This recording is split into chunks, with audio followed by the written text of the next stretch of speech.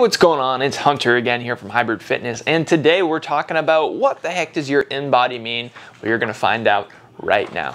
The InBody, I just did one, and if you wanna know how to perform your InBody, make sure you check out the link in the description down below. There are lots of parts to it. Now, if you look at your InBody, you're gonna see at the very top there is a body composition analysis, and it's broken into 4 categories. You're gonna see total body water, dry lean mass, body fat mass, and then your weight. The total body water, the dry lean mass, and the body fat mass all equal the weight. Where everybody's a little bit different, there are really no expectations here unless you've done an InBody before.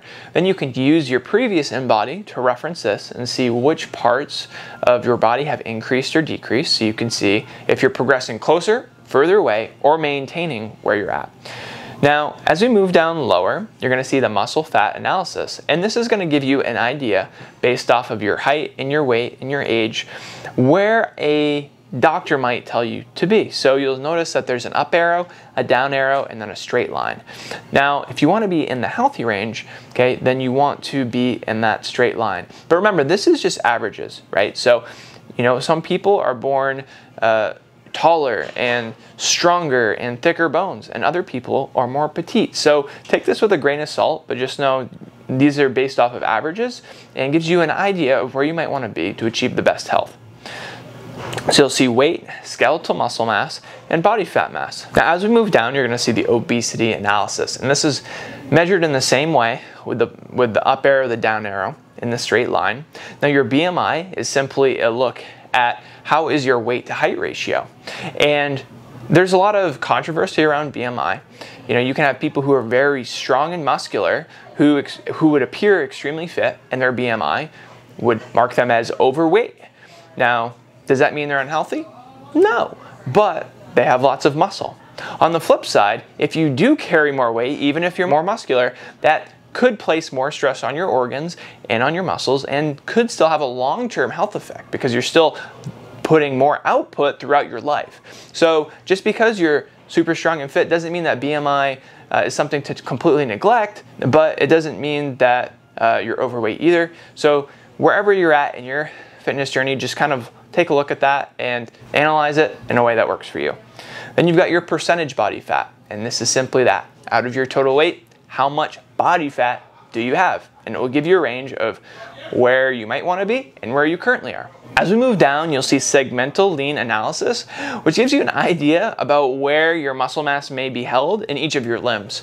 Now, this one isn't overly important or applicable. It's just kind of a cool number to look at.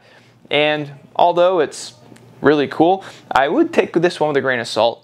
I'm sure it's accurate to an extent, but also very hard to pinpoint the exact amount of muscle that you have in each limb. As we move up to the top right here, you're gonna see body fat dash lean body mass control.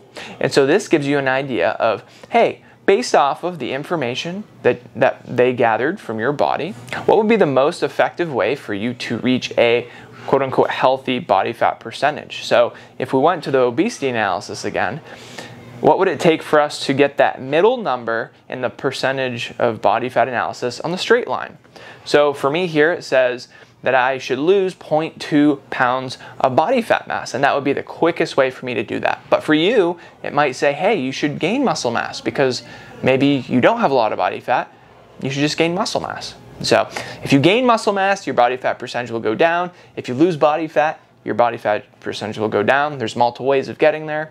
It's just about finding what's best for you. Below that, you can see your lean body mass, which is simply all of the fat removed from your body and just what is lean, okay, what is lean about you. And then finally, the basal metabolic rate gives you an idea of how many calories you burn when you're at rest, when you're not doing anything. So if you just laid down all day, maybe like when you had strep throat in school when you were a kid, okay, that's how many calories you're gonna burn. And then finally, at the very bottom, you're gonna see a graph. So every time you do an InBody, it will measure your progress compared to the last time on some of the most important metrics. We've got weight, we've got percentage body fat, and then of course we've got skeletal muscle mass. And it's gonna measure that so you can see how you're progressing over time and see a trend on, hey, this is where you were then, and this is where we're headed.